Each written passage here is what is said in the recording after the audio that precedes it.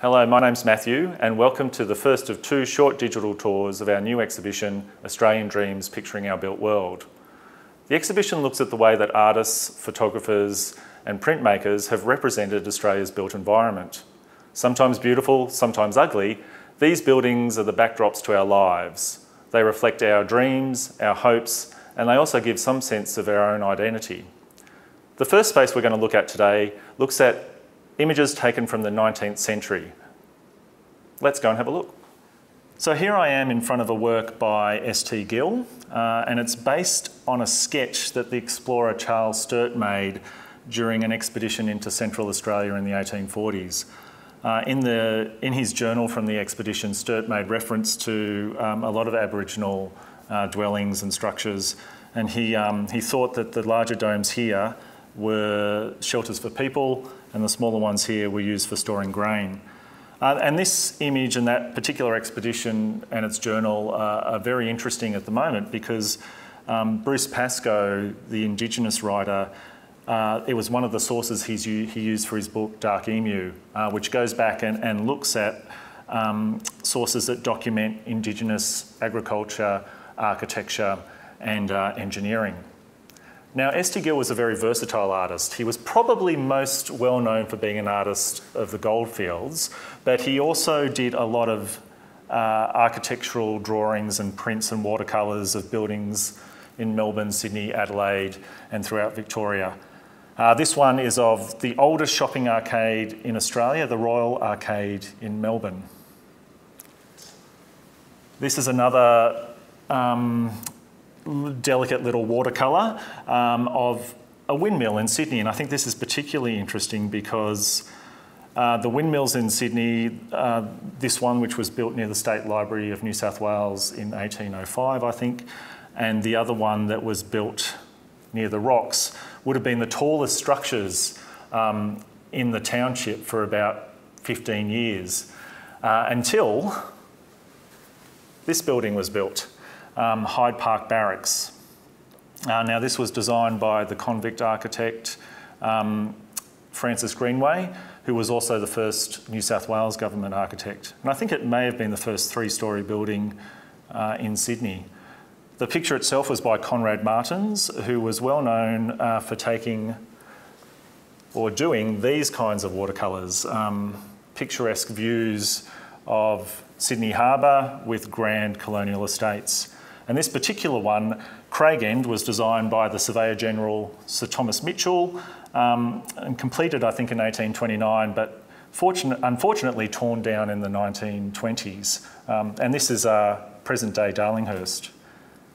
Now, Martens was the first artist to have a sustained career, professional artist to have a sustained career in Australia, but after the gold rush, many, many more professional artists came out from Europe, like Nicolas Chevalier. And they made money from documenting colonial states as well, both the humble and the grand. And in this particular picture by Chevalier, we see both the humble, this timber house here, and the grand, a much more permanent Georgian mansion in the background, which was obviously the mansion built after this particular farmer had made their money. Anyway, that's it for this room. Let's go into the next room and look at some pictures from the early 20th century. So in the early decades of the 20th century, artists started to become a little bit nostalgic, and they went back and looked at the grand old colonial buildings of Sydney and Tasmania and represented them in a kind of romantic way.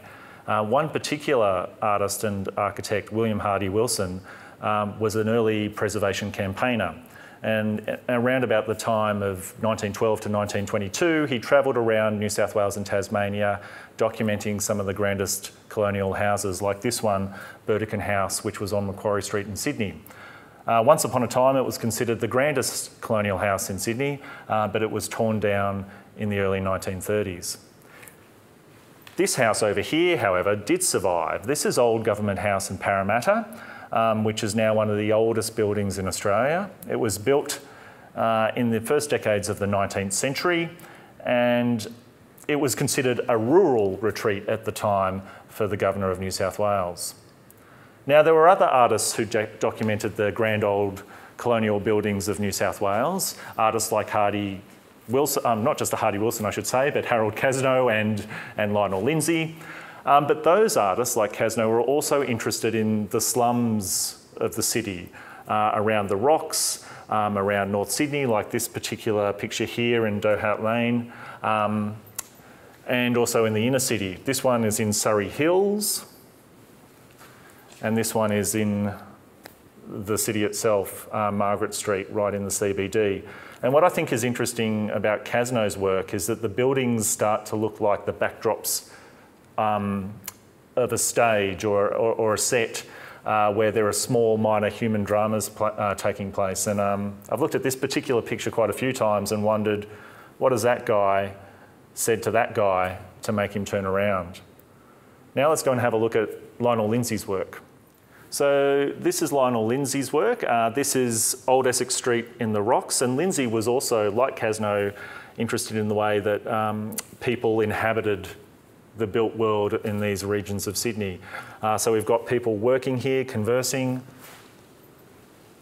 This particular image I like because it's got the washerwoman in the front here, but I also like this guy just kind of idly leaning against the archway.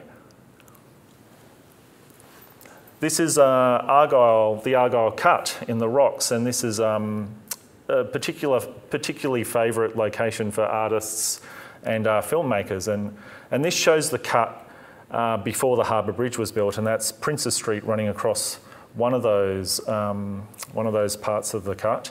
But the cut changed significantly when they started to build the bridge in the 1920s. And this particular image by Herbert Gallup shows Princes Street being demolished to make way for the Bradfield Highway that goes over the bridge. This other image by Gallup isn't one of destruction. I guess you could say it's kind of a look towards the future. There's something very modern and hopeful about the built environment here. The city looks like it's rising up and it looks very modern. And in fact, in our next talk, we're going to look at some modern pictures of modern buildings. So hopefully you'll join me then.